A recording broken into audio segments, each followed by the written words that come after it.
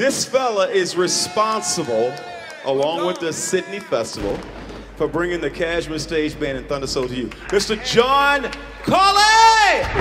I'm John Corley. I'm the director of Funkdafied. My involvement was I originally made contact with the band and organised the tour of Australia. I first heard about the Kashmere Stage Band when I bought a 45 that was reissued on Now Again Records. That's the thing, when I bought this record I didn't know who they were. I just assumed they were another funk band from the 70s. I didn't know they were a high school band or anything. And a few years after buying that 45 I had a copy of Wax Poetics, and in there they mentioned Thundersoul. I thought it sounded really interesting and I bought it on Amazon, watched it, and the story just blew me away, you know. And I just said to my wife, wouldn't it be amazing if I toured them in Australia?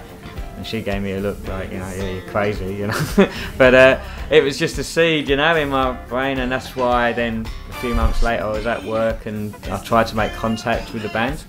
And yeah, obviously there was doubts and, you know, would I make it happen? But once I spoke to them, yeah, we made it happen. So organising the tour was a massive learning curve, because although I'd done a lot of events with, you know, local and international acts before, I'd never toured a band, and certainly not a band of that size before. You know, like there was 11 people to tour.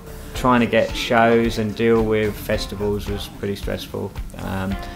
The thing about this tour is it wasn't just organising shows. There was also, you know, school trips that we were doing. You know, they were going into schools to teach children. So, and then the organising of the events themselves was, again, had stressful times. You know.